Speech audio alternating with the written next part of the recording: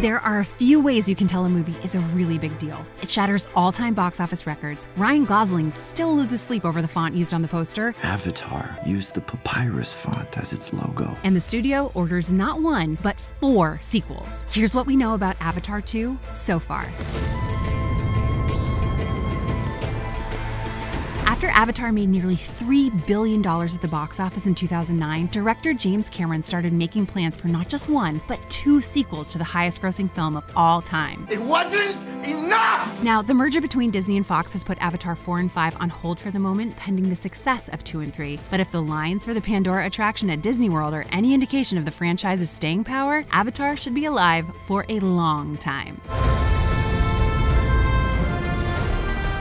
Sam Worthington and Zoe Saldana are reprising their roles as Jake Sully and Neytiri, while Joel David Moore, CCH Pounder, and Giovanni Ribisi are all returning as well. New to the cast are Fear the Walking Dead's Cliff Curtis, playing Tonawari, leader of the Metkayina Reef people, and Game of Thrones actress Una Chaplin as another new character named Varang. Surprisingly, both Sigourney Weaver and Stephen Lang will be back, despite, spoiler alert, their characters dying in the first film. In fact, Lang's Colonel Miles Quaritch is said to be the central villain across all of the planned sequels. In addition, James Cameron is bringing a Titanic talent to the new film. Kate Winslet is coming to Pandora as Ronal, a free diver of Metkayina, of which Winslet has said, "It's a pivotal role. I'm really very, very excited about it."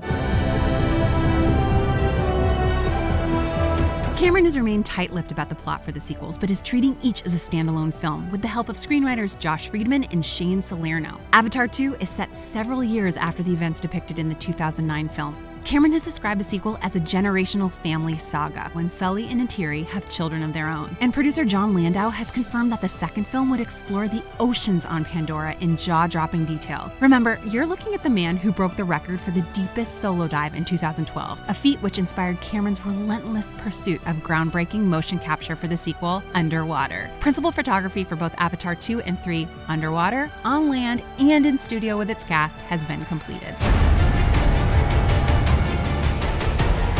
You may remember that Avatar 2 was initially promised for December 2014, before various delays bumped the release date to 2015, then 2016, 2017, 2018, but enough about the past. Avatar 2, which James Cameron hopes will hit all 70,000 3D screens worldwide, is finally set for a December 18th, 2020 release. This is dangerous. This is great.